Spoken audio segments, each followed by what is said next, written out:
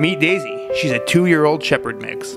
When taken in at the Boulder County Humane Society, her front leg was so badly injured it had to be amputated. While recuperating, Daisy met the Hazelhurst family.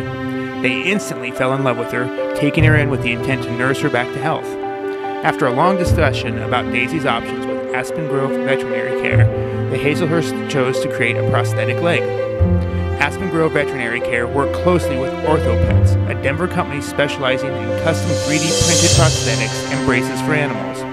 To achieve the most natural fit, Aspen Grove Veterinary Care took measurements, photos, and radiographs of her amputated and normal limb. Then, Aspen Grove's veterinarians took a mold of Daisy's stump. The artificial limb socket was printed using the latest 3D printing technology, giving Daisy the most precise, natural fit available. Daisy now has a full life of 4-legged activities ahead of her.